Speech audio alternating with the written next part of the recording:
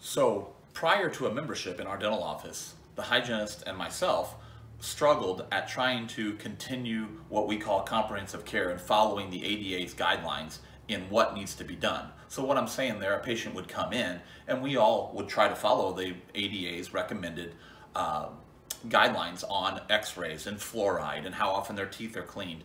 And we try to follow that. But what happens if you're not on a membership, it makes it more difficult because the patients become a little bit more, well, can I push that off or can I push that off? So by trying to follow those guidelines, it becomes a little bit more difficult without a membership. Once you put a membership in your office, you are able to practice dentistry the way that you have been taught, and the hygienists love it because there isn't that conversation and you're able to provide comprehensive care with the ADA's guidelines without the concern of what cost is going to be.